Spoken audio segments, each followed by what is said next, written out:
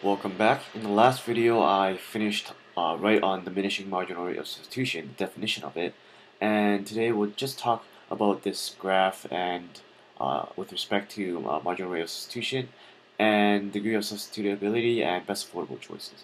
So without further ado, let's get started. So this is a figure showing the diminishing marginal rate of substitution of wood for a t-shirt, and you can see at point C we are willing to give up 2 t-shirts for 1 more unit of wood. So the marginal rate of substitution here is 2. Now at point G, we are willing to give up half a t-shirt for 1 more unit of good. So the marginal rate of substitution is 1/2. Now how I actually got these numbers, 2 and 1/2, is I used rise over run, something that you should have learned in high school. What I did is I drew a tangent on point C. Let's look at C. So I drew a tangent on point C, and I used rise over run. So for this line, it will be 10 minus 0 for representing y2 minus y1 over 5 minus 0, which is representing x2 minus x1. So 10 minus 0 over 5 minus 0, that is 10 over 5, which is equal to 2. You're going to do the same thing for G, and by looking at this graph, you calculate that on your own. Now, the degree of substitutability. What it is it reveals the degree of substitutability between 2 goods.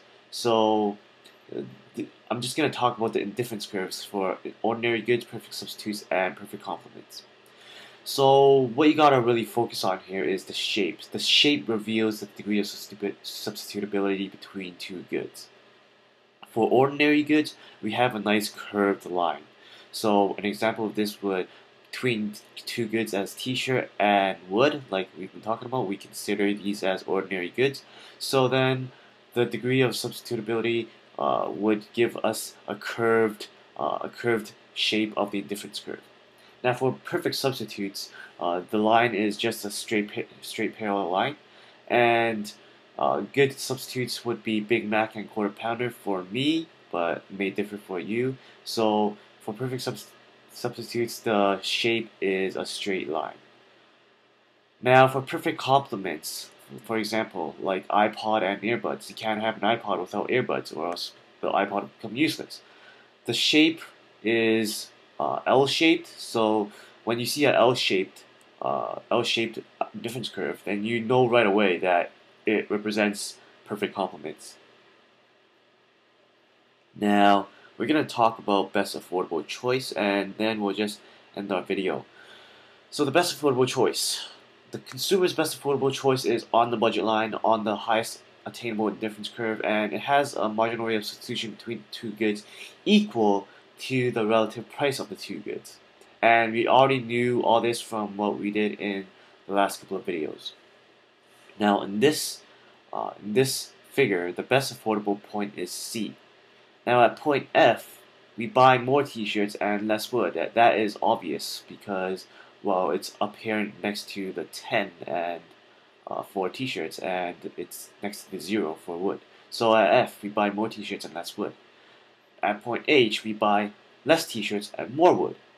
So we're indifferent between F, I, H, but we prefer C to F, I, H because F, I, H, they're on the same indifference curve. They're on indifference curve I, O. But we would prefer C to points F, I, and H because C is on a higher indifference curve. So on the same budget line, we would prefer point C to point F and H because point F and H are technically on a lower indifference curve than point C. So that's that. So at point F, our marginal rate of substitution is greater than the relative price, and at H, our marginal rate of substitution is less than the relative price, and at C, our marginal rate of substitution is equal to the relative price. Now remember, how we find the relative price is something that we did in one of the past videos, which is here. So in this case, PW over PT, the price of wood over the price of t-shirt, is the relative price of wood in terms of t-shirt. So we would use this as our relative price down here, and they will all be the same because the price for wood and the price of t-shirts didn't really change, right? So then the relative price would be the same. But the marginal rate of substitution, on the other hand, they will change, because at point F, if we do the rise over run trick that we learned just then, it will give us a different number than at point H, which will give us a different MRS curve than point F, because we will be using different rise over run numbers to calculate the MRS. And that's all I want to go through in this video. Next video, we'll just talk about a change in price and a change in income. And other than that, please rate, comment, subscribe if you haven't already. Please check out our social media if you haven't already. Follow, tweet. But other than that, please rate, comment, subscribe, and thanks for watching. See you guys next time.